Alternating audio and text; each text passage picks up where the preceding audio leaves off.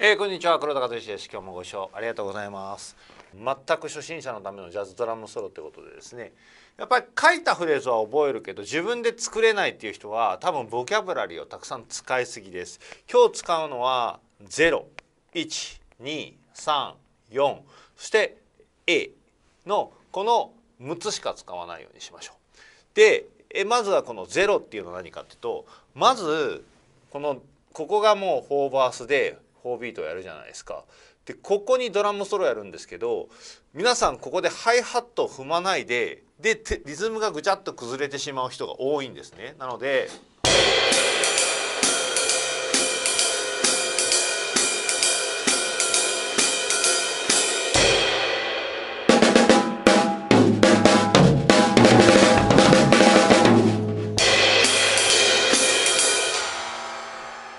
こういう人めちゃくちゃ多いです。よく見かけます。もうベースの人がどうやって入っていいか分かんなくて困ってるって感じがよく見えると思うんですけど、そうするともうこうハイハットを踏んでるだけ、踏み方はもう本当にこのシーソー運動でもいいし、こう足をこうキックオンバックオンするやつでもいいし、かかと上げてもいいので、とにかくこうハイハットが2拍ようにワンツースリーフォーワンツースリーフォー2と4にハイハットが鳴るようにしておけば、これだけでドラムソロはできます。なのでここに書いた譜面そのままね、ここフィルイン入れてクラッシュして、ここはもうハイハットだけで、このフィルインは頭に行くためのフィルインです。なのでこれだけです。ワンツースリー。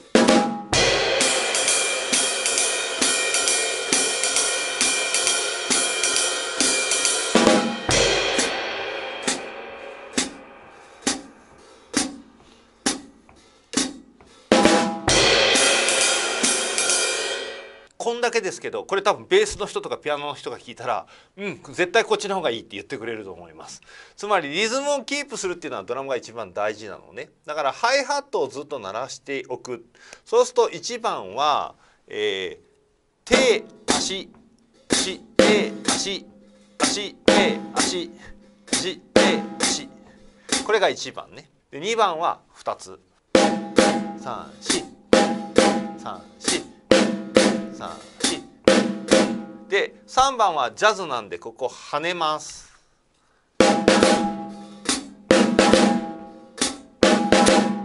これはダメです。タッカタンタッカタンタッカタン。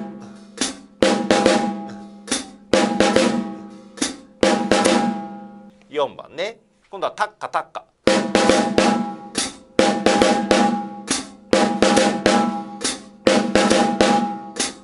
これだけでも構わないですね。例えば1番だけでドラムソロするとすれば、なんかタムタムなんかも使うと、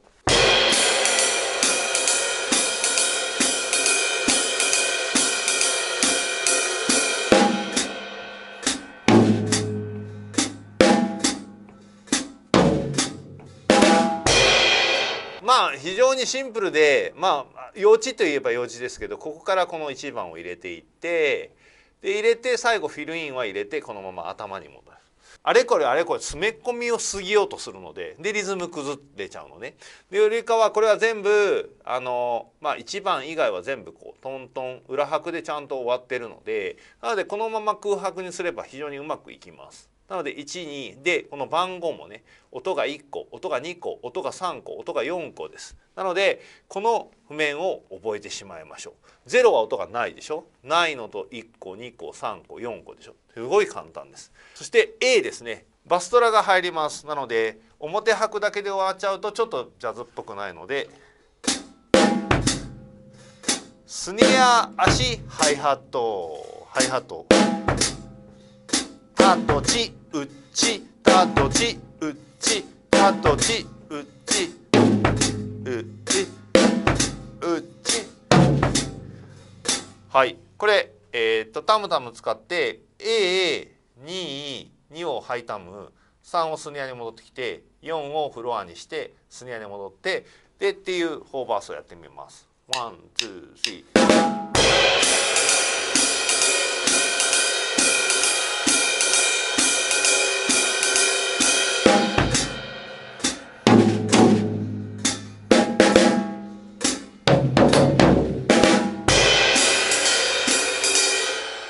普通にちゃんとソロっぽく聞こえるでしょ。だから空拍使ったシンプルなソロっていうことで十分使えると思います。まずはこれを譜面に書いてあるこれをやってもいいんですけど、こんだけのシンプルなやつだからここに1とか2とか自分の頭の中でこの譜面を見ないで、今から見ないで、この譜面を見ないで自分で演奏してみてください。なので4バースの音源を流しますので今から。なのでこれで、最初フィルインウッタタンの、ここからでいいと思うので、カウントが始まったら1、2、3、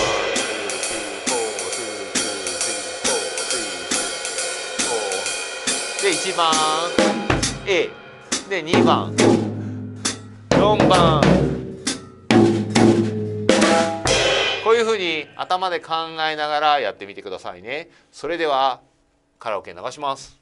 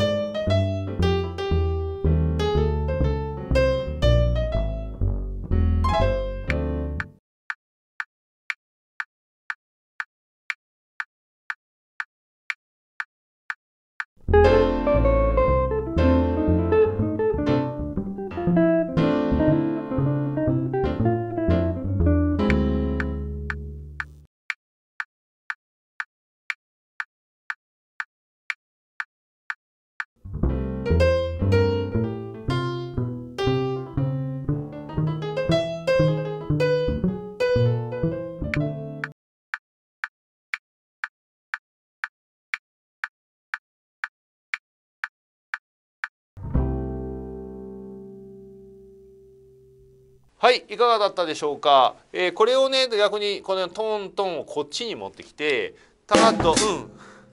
トンオンツーみたいな応用してもらっても全然構わないんですけど、大事なのは絶対譜面を見ないことです。譜面を見てやると譜面がないとできない脳みそになってしまいます。脳の科学では譜面が見れるものっていうのは脳がずっとこれ見れるから覚えんとこうって思ってしまうんですね。脳のメモリってたくさん使いたくないから。でも譜面を閉じてしまって思い出さなきゃもっぺんやらなきゃってやってると、これ早く覚えないとやばいって思って脳は覚えていくので、譜面を書いて演奏したら今度は譜面を閉じてください。で閉じて、覚えてないとこは自分で適当にアレンジしてやっていけば、それがだんだん自分の歌になっていきますから、必ず譜面を見ないで練習してくださいね。見ないでできるように、0は音がなし、音が1個、音が2個、3は音が3個、4は音が4個、そしてタードン、このフレーズだけしかないので、こんだけをいろいろ組み合わせて自分でドラムソロを自分でリアルタイムで頭で作るという練習を必ずやってください。そしたら必ずできるようになっていきますから。ドラムソロってそんな難しくないですから。では最後までご視聴ありがとうございました。黒田和義でした。